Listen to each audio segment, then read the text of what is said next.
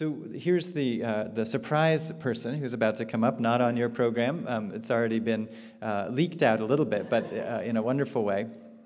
We have been seeking through this process to bring together both public and private support, and I am delighted to introduce and to welcome a colleague of mine, Jorge Martinez from the Knight Foundation, who's going to make a new announcement.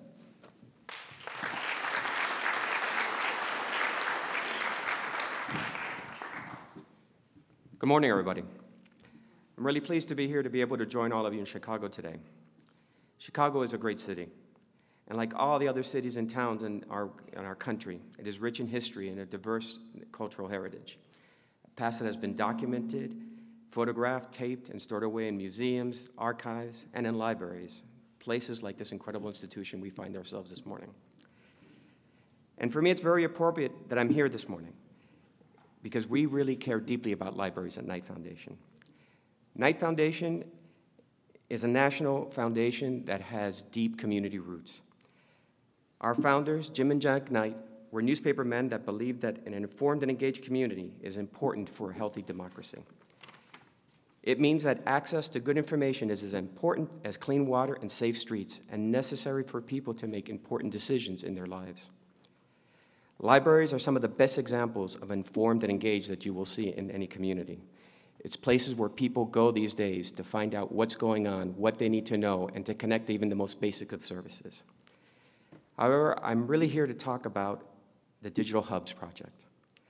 This is an exciting project that begins to deliver on the promise of the Digital Public Library of America, to make information contained within these local institutions available, searchable, and usable to create new materials.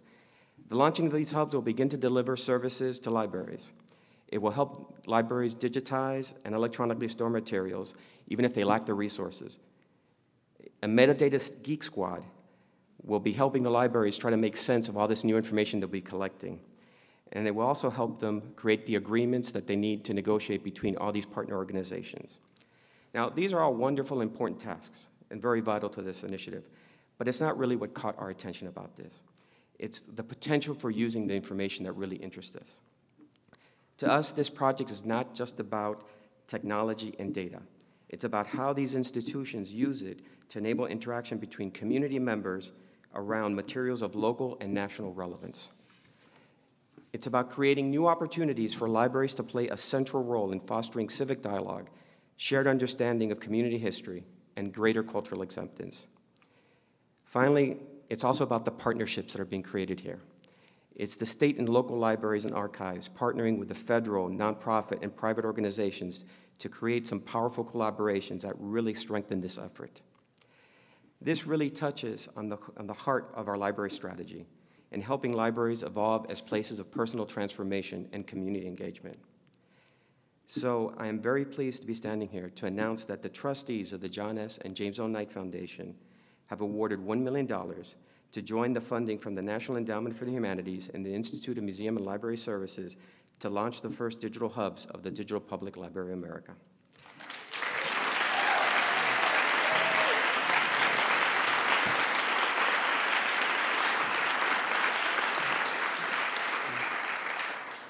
Jack Knight used to say that a good newspaper should bestir the people into an awareness of their own condition, provide inspiration for their thoughts, and rouse them to pursue their true interest.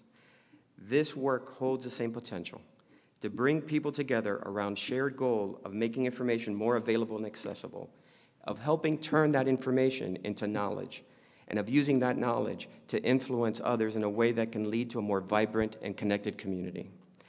So I want to thank John and Mara and the rest of the members of the DPLA board for the leadership to date and for all their leadership they're going to provide moving forward. I also want to acknowledge all the work that has been done by the working streams and by all the people that have been participating in the data sprints. And also to my colleagues at the Sloan and Arcadia Foundation for keeping the dream alive with your funding over the last year. I can't wait to see where we're going to be next October, but I know it's going to be an exciting place. Thank you.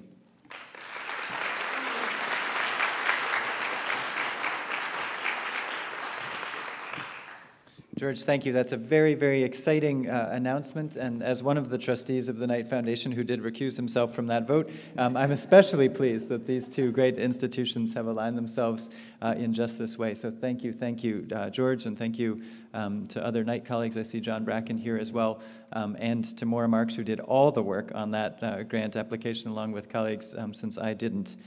So that was a wonderful thank you to the Knight Foundation.